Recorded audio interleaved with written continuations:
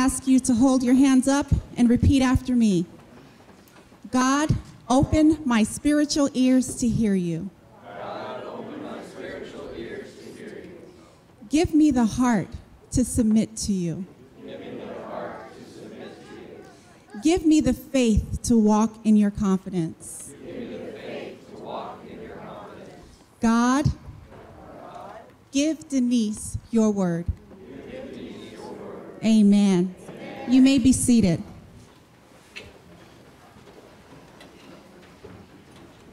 Was that beautiful? Yes. Can we give them another hand, the choir? They worked very hard and diligent and long hours for that, right? Beautiful, beautiful job. My topic this morning is a change in heart. I'll be reading to you, excuse me, from Proverbs 20:5 from the King James Version. And it reads, "Counsel in the heart of man is like deep water, but a man of understanding will draw it out." I've also pulled from the New Living Translation, and it reads, "Though good advice lies deep within the heart, a person with understanding will draw it out." Amen? So do me a favor and just put your hand over your heart and just thump your heart, just as a symbolism of it still being there, it's still beating. You're still alive, right? All right, so I expect some talk back. How many of you are ready to walk into your new season? Praise God. If you are ready to walk into your new season in 2016, this is going to be a new year. How many of you need to see a change in 2016? You're tired of doing things the way you've been doing things, and now you're ready to do them the way God wants you to do them. Amen? Amen. How many of you can admit to yourself that that change has to start within you? Amen? I'm going to talk to you this morning about an organ that is vital to our being, the heart. I'm going to speak to you about its physical form, and I'm going to speak to you about its spiritual form.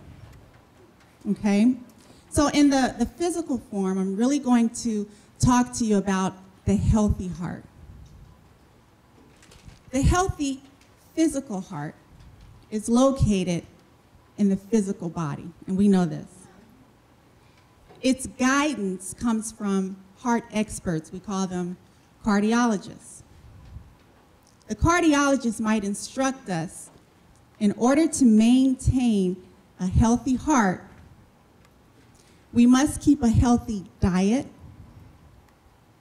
We must take vitamins and take in those nutrients, amen? We must apply routine exercising. How many of us do that? Or not?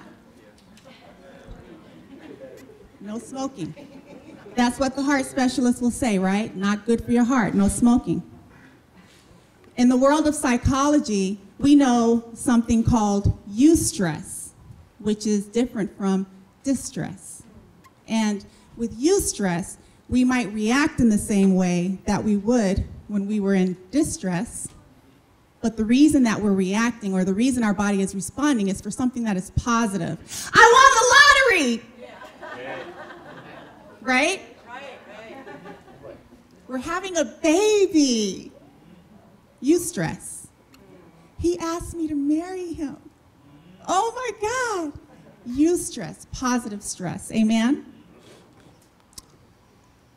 The function of the healthy physical heart results in the flow of blood through physical vessels in our natural physical bodies.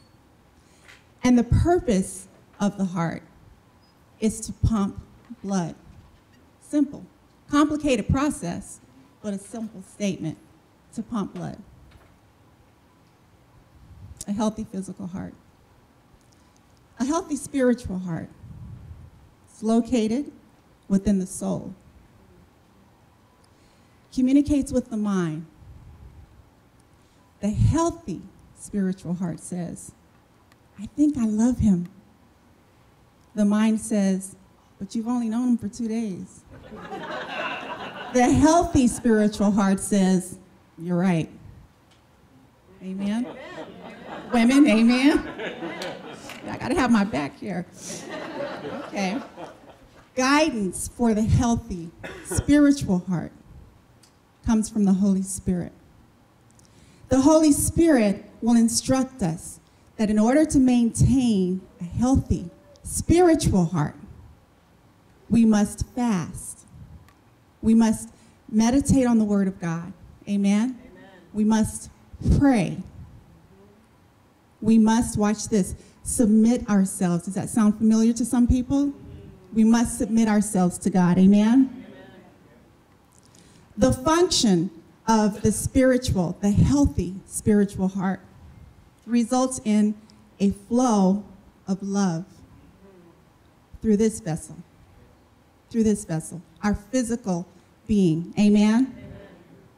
The purpose of the healthy spiritual heart is to love.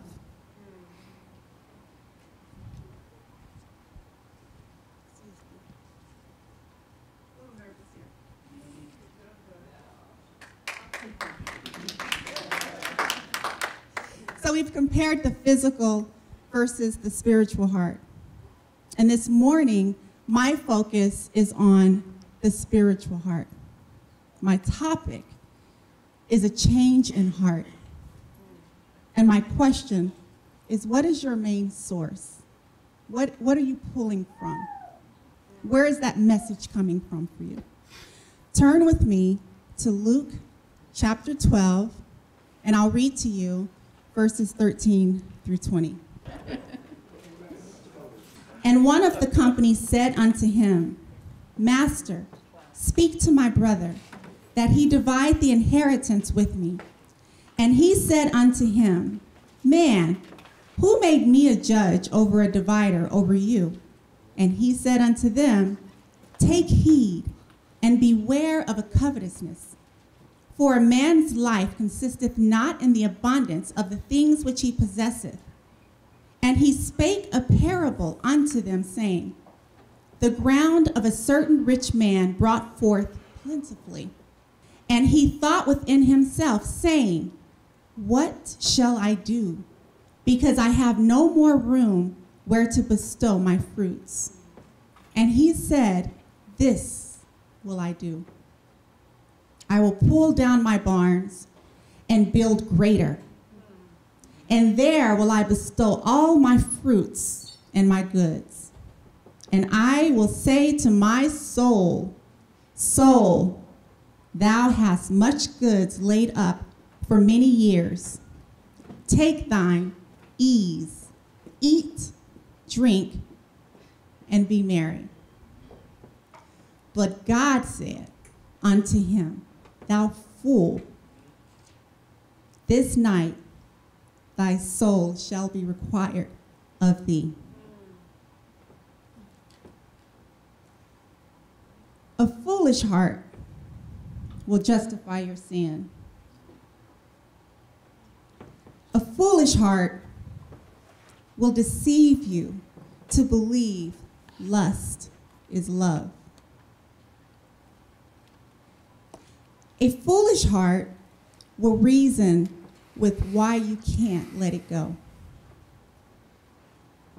It will persuade you to believe you're unworthy of love.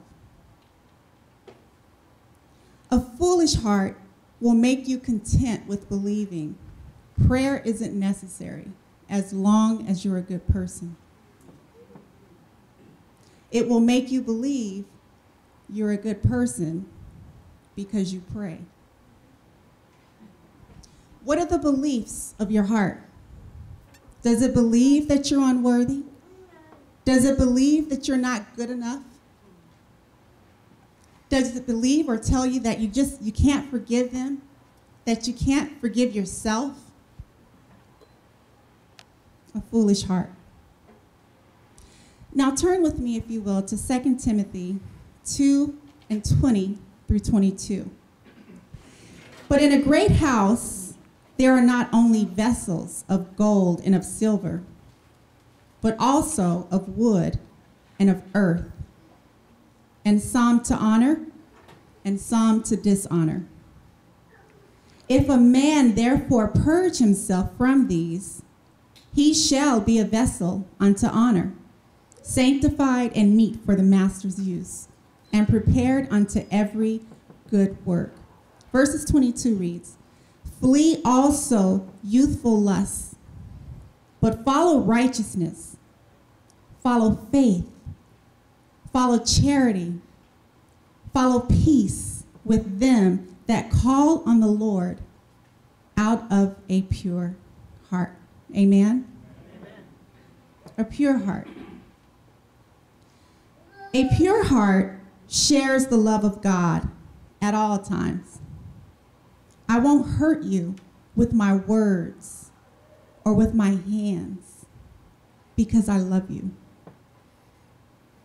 A pure heart does not love for self-gain.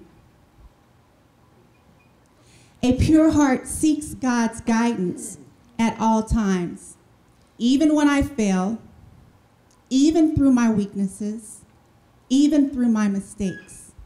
Proverbs 24:16 says, though a righteous man may fall 7 times, he will get up. A pure heart prays for others rather than judge them. It loves through the eyes of wisdom and not lust. It will forgive. No apology necessary. God is seeking a pure heart. And I didn't say a perfect heart, but rather a heart that earnestly desires him. Amen? Through your mistakes, through your weaknesses, a heart that relentlessly seeks him. Especially through trying times, a heart that will submit to him.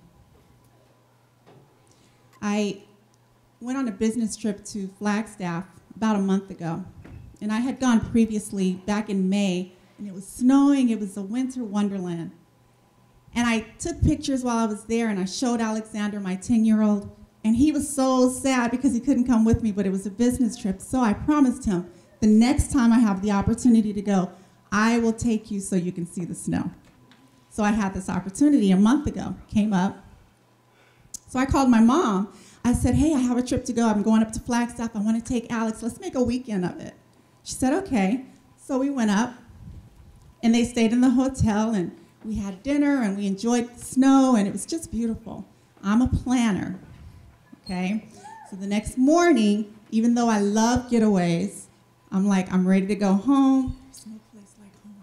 There's no place like home. There's no place like home. So I planned for this trip.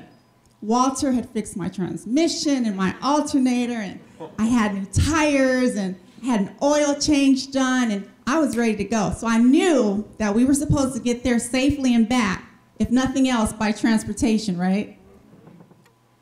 We get up at 6:30 that morning because, according to my plan, we were going to be back in Phoenix by 7:30. Get in the car, start the ignition, wouldn't start, wouldn't turn. So I sat there for a little bit. I said, God, I know you're in control. I did what I was supposed to do, so I know you're in control. So I turned the ignition, didn't start. I said, okay. So I go back into the hotel, and I asked the concierge, have you heard of anyone ever going through something like this in cold climate? Yes, yes, yes. You'll have to wait until 10 o'clock when the sun is higher, and then your car should start if that's the problem. But there is a Coco's across the street. Go have breakfast and enjoy yourself. And I'm thinking, I don't want to enjoy myself. I want to go home. So but my mom and Alex, they were all excited about it, and we get to take more pictures, and yeah, we get to go get breakfast. And so, you know, it was a nice time. We come back to the car, and exactly at 10:06 a.m., just when I was about to call AAA, it turned. No problem. It started. Praise God, we get back home. Well, it still bothered me because I'm a planner, and that wasn't supposed to happen, right? So just in case it's something that I'm not aware of, I need to figure out what that is. So I go to AutoZone the next day, which was a Monday. Next day I go to AutoZone. I speak with the technician. I tell him my whole drawn-out long story. Women, you know how we do it, right? So I tell him my whole drawn-out long story about how my car wouldn't start and I couldn't understand why, and they told me it was too cold because my car is not used to the climate and blah, blah, blah, blah, blah. And he says, oh, sounds like your battery. So he gets his devices and he comes. He opens the hood of the car. He connects his devices to the hood of the car. And he says, I said, what? And he said, I think it's your battery. I said, And he said, well, let me do it again. I'll run the numbers again. We'll read your numbers again. If they come back the same, then you have a bad battery. So he connected the device again, and again, those numbers came up, and now we know that it's the battery. So he says to me, you need a new battery. And as a matter of fact, when you leave here, I wouldn't turn the car off because you probably have 1 or 2 more starts. And I'm thinking, oh my goodness. So the first reaction for me was panic. The second reaction for me was faith. There's an O'Reilly's Auto Parts across the street, and I'm gonna go across the street and find out how much their batteries are because I'm not paying what he's telling me my battery is worth, right? So I go across the street, O'Reilly's, check the price, come and get back in the car. By the way, by faith, turned off the car, went into the store, came back, got into the car, and again, just as I'm about to call AAA, I call AAA and I talk to the representative that's on the telephone. He says to me, we can come to your home, we can take a look at your battery, and if that's the problem, we can exchange it for all of the same price that they're giving you to buy the battery at their store. Okay, cool. So I go pick up Alexander, we go home, the AAA technician gets there, and he calls, Denise, we're downstairs. We go downstairs, he goes over to the car, he says, so what seems to be the problem? So I tell him everything that I've told everybody else, that I've told all of you, right? And he says, what did he check? I said, he checked the battery. He said, what battery? I said, the battery under the hood. And he said, yeah, but in your car, the main source is in the back seat, under the seat. Did he check the readings from that battery? I said, And he said, well, do you mind if I connect to that battery? I said, So he connected, and he said, Denise, this battery is better than it was when you first bought it 2 years ago. So my question again comes back to, what is your main source? What message are you hearing? What message are you believing? What message are you repeating? What message are you allowing your heart to say to your mind and your mind to say to your heart, and you're taking it in and you're applying it in your life and you're living it and you're believing it? Are you believing that God loves you, that God will heal your situation, that he will heal your body, that he will heal your mind, that he will heal your heart? Or are you believing that you're unworthy and you'll never change, you're set in your ways, and no one can do anything for you? There's no book you can read. There's no prayer that can be spoken on your behalf. What are you believing? What message are you receiving? And where are you receiving it from? So today I'm speaking to people who have a heart and they want to see a change in their heart. They want to see a change in their lives. They want to grow in their spiritual lives. They want to have communion with God. They want to be able to talk to him, to have relationship with him. And if that is you, raise your hand today. If you don't care about who's sitting next to you, but you know that there is a change that needs to take place in my life, and you're saying to yourself, God, I know I need to pray more. I know I need to meditate on your word more. I know I need to submit myself. I need to give it all to you. Not sometime, not part-time, not half-time, but full-time. I need you in my life like I've never had anyone ever before in my life. Lord, I need you in my life. And if that is you, stand to your feet. Just stand to your feet. Stand to your feet. Let's have a new season start right now today. Stand to your feet. Give God a praise right now in this house. Clap your hands for our almighty God right now in this house. I don't care what you look like. I don't care how much money you make. I don't care what you did last night. I don't care what you thought about this morning. I'm talking about right now. If you came into this place to have a change, to be able to walk out these doors and say, I am changed. My heart is changed.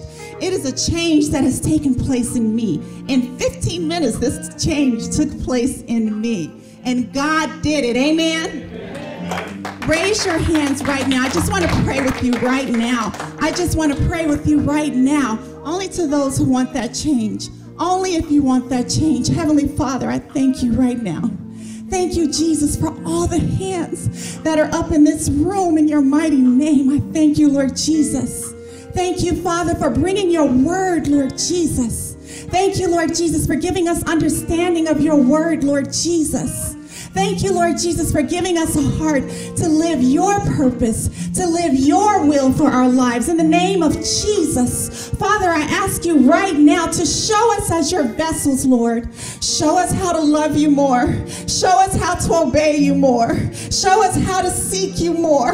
Give us a desire to want you more in the name of Jesus, like we've never wanted you before in the name of Jesus. Father, we thank you right now for forgiving us for our sins, Father. We thank you right now for purifying our hearts, Lord. Now allow us to use what you've given us.